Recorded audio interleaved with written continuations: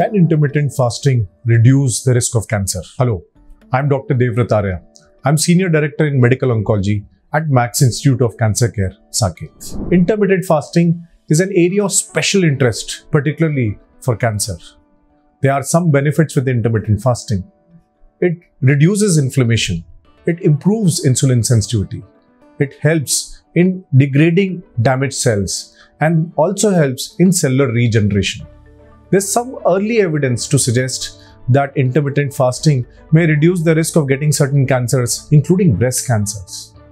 In breast cancer survivors, due to its impact on weight, there is initial evidence to suggest that a recurrence may be prevented by intermittent fasting. There's also some initial interest around intermittent fasting during cancer treatment and chemotherapy, and there's some suggestion to say that the chemotherapy-related side effects may be reduced with intermittent fasting.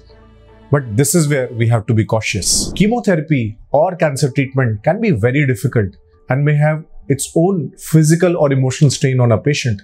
And fasting may actually exacerbate the side effects of treatment or may reduce the benefits of treatment. Every person is a unique person, may have different illnesses like diabetes and hypertension. And therefore, any person who wants to indulge in intermittent fasting or any dietary change, and particularly those patients who are suffering from cancer, should first talk to their doctors before initiating this plan. I hope you found this video informative. If you have any questions, you can put them in the comment section below. Thank you for watching. Subscribe to our YouTube channel and press the bell icon to get the latest healthcare updates.